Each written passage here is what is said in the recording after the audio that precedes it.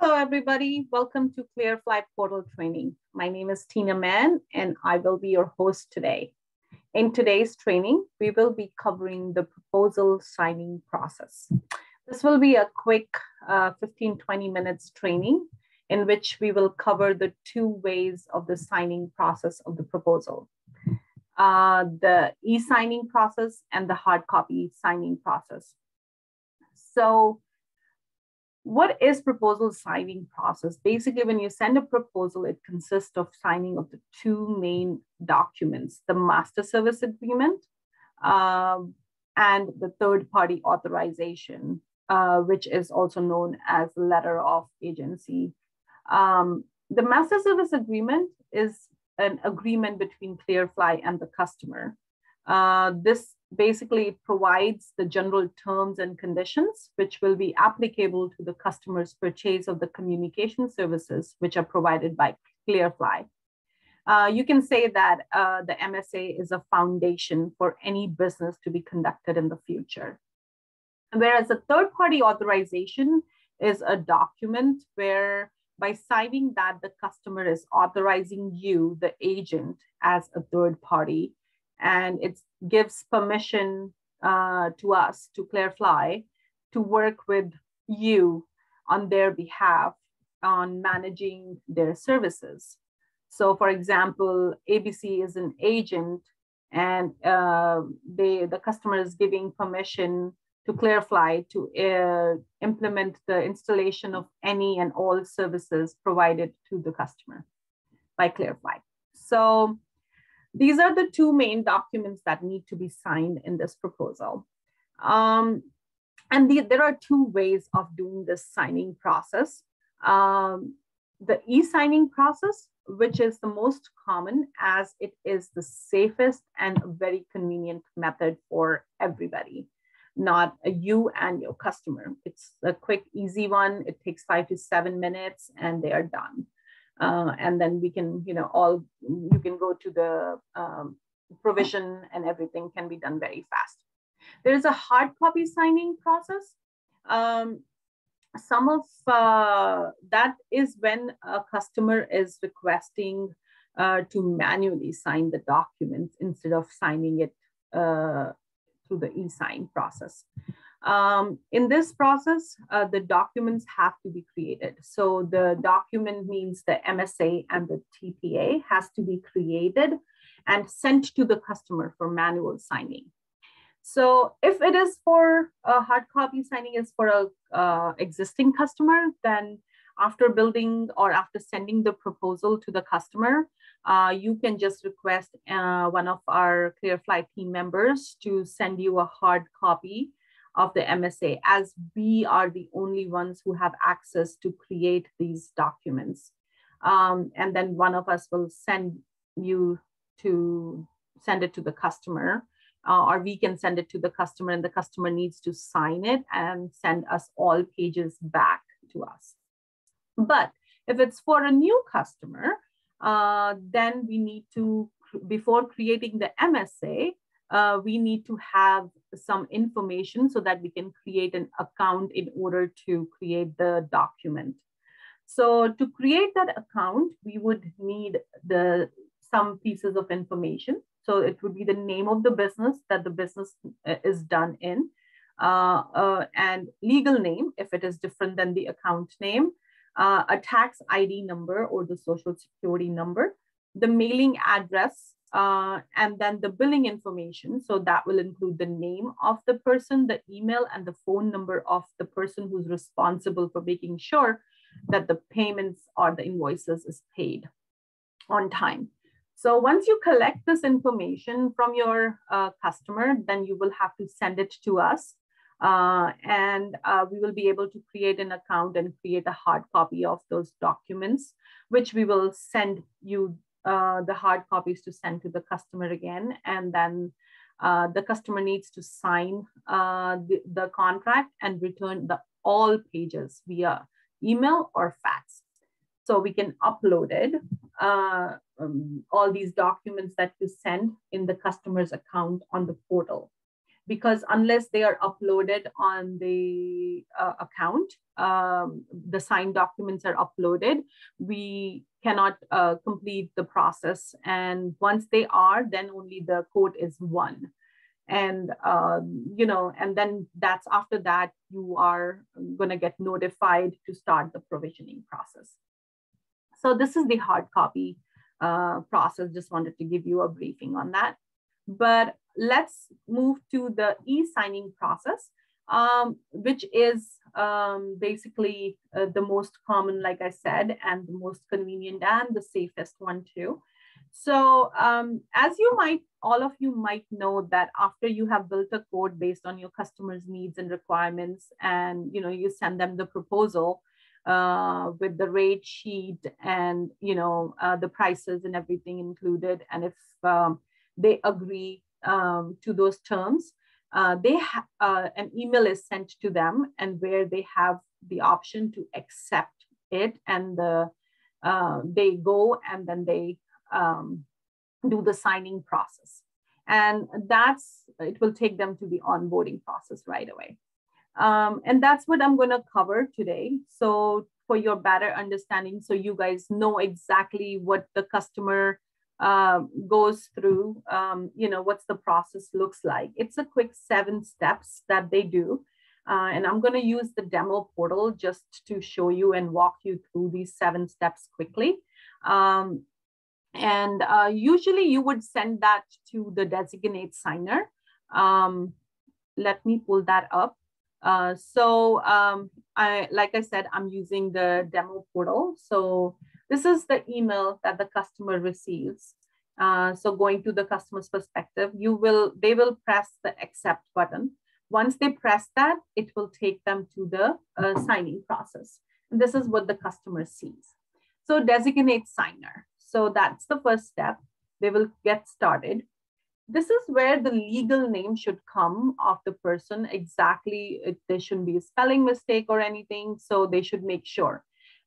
This is also sometimes if you have sent it to a person who is not the designate signer or who's not legally the signer for this contract, then they can change this name and email and send it to the person who is authorized to do the signature.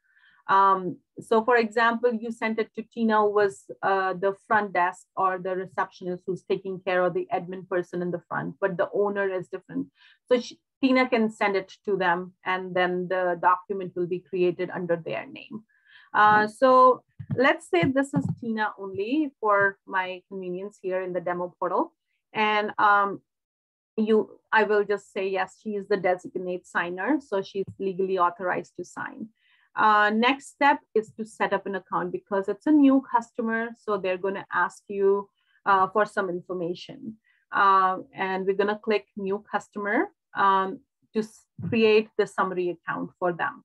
And just the basic, those questions that I mentioned earlier for the hard copy as well. So account or the organization name. This is basically the organization or the account name that the business is done under, or by the name that the business is done by. So we can just say it's Tina's Test. And then legal name, if it's different than this, then they can enter it. Tax ID, very important. It has to be done in this particular format where the dashes should be included. Otherwise, it doesn't go through. So they could do the tax ID number or the social number. The tax ID has the 2 digits and then the other remaining 7. So I'm just going to do this for the portal. And next. And then the address. The mailing address is usually in case we need to mail something to the customer through the regular mail. Like, for example, if they're ordering an adapter or an ADTRAN or a PRI, something, then we just need an address. So that would be on the file. And there you go. Then it'll just make sure they entered everything correct. The signing contact is the right name. Next. Now the master service agreement will be created based on the information that we have provided. So make sure the spellings are correct, as this is a legal document and everything is correct. So now the master service agreement, it'll take a couple minutes and then a refresh button will pop up because the system is generating the contract, and press refresh and it will take them to the start signing process. Very simple. They'll press the start signing process and it will mention that a document has been created to sign, and press review and sign. And there you go. It is a legal binding document, so it has to be the person who can sign right here. Review and sign. It'll take them to the e-signing process, the doc, the Hello Docs, we use that. It's saying it's not a legal binding because I'm using the demo portal here, so just ignore that. Your customer will find this and then they'll press get started here and it'll take them straight to the signing process. They can completely review the whole contract now if they want to. They also have this contract will be posted for them in the account for later access as well. And you would be able to see it too. So they'll press click sign here and they have 3 options to add their signature. They can just draw something here, or they could just choose, a font or a picture of their signature. I'm just going to use this one. And there you go. Press continue, agree, and signing is successful. Done. Rate acceptance. This is basically the same rate sheet that was given to them in the email, and they are basically just acknowledging that this is correct and accept. And then it will take them to the next part, which is the billing information. So this is a bit, again, like I mentioned earlier, the name of the person who is responsible for making sure that the payments or the invoices is paid on time. So Clearfly can email them the copy of invoices and contact them in case of any issues with the payments or late payments. And again, multiple names can be added. I'm just going to keep mine, but like with the add button, but currently we do need 1 person. So they can go back later and add more. Next step is to authorize others. This is to ensure that only correct people have access, right? And to request account changes or for the customer, right? So they can add multiple people here who would have that access. They can do it now or they could do it later. It depends if they want to do, they can just come in and they can write, okay, I'm gonna say Tom Hall, and we'll just add his information here and we can say add. So they've added somebody within their organization who can also have access to the account. The next, then they can press next. The next is the pending authorized parties. So what this is to authorize a third party to make changes on their behalf. This was the third party authorization. In addition to the users. So those 2 users, now they also have other people like agents, has authorized you as an agent, as a third party to help in managing their services. They can press yes right here. And that's what they need to do, and the document will be created. The customer can also authorize another company that they have business relations with to grant access for helping in managing and maintaining their communication services, So they can do that also here. So press yes right there. And it's creating that third-party authorization document right now. And that's what they need to sign, review and sign. Click, simple, easy. And again, because of the demo portal, get started, click signature, sign, insert, done, continue, I agree. And like I said, they can review this document if they want to. They can go over basically just giving you the permission to work with Clearfly on their behalf, like I said. So an important thing that I had mentioned earlier, people think, okay, they are done. But remember this thermometer on the top, it tells you how much percentage you have done. It has to be on 100%, even though there's nothing much left. But This is, sometimes they'll say, but it's not completed until they press complete. As soon as they press complete, it is finishing it up. And that's when the customer, all the people who were authorized will receive an email through this, right? So if I authorize Tina will receive an email, Tom will receive an email with instructions for activating their login. And the customer can now access their account and create portal login for future access. The copies of the e-signed documents are stored in the Clearfly portal and can be accessed by all the people who have been authorized. And then you guys, the agent, will be informed that the customer has completed the account, and now you can start the provisioning process. So you will receive an email as well to start the provisioning process. And that's exactly the e-signing process, and it's all set. So, well, that was all I was going to cover in this training. But before I leave, I do want to share our contact information. This is our sales contact team. If you have any questions or anything, you can reach out to us. The toll-free number here with option 2. We do have our email here in case you want to have general questions. You can always email us at sales@clearfly.net. Bob Jenkins, Sam Johnson, Rob Lewis are the channel managers. Tom Hall and myself, we are here to support you anytime. In case you can't reach out to your channel manager, please feel free to reach out to us. We would be happy to assist. These are some other useful emails that will come really handy. Orders department, you can email them at orders@clearfly.net if you have any questions or concerns.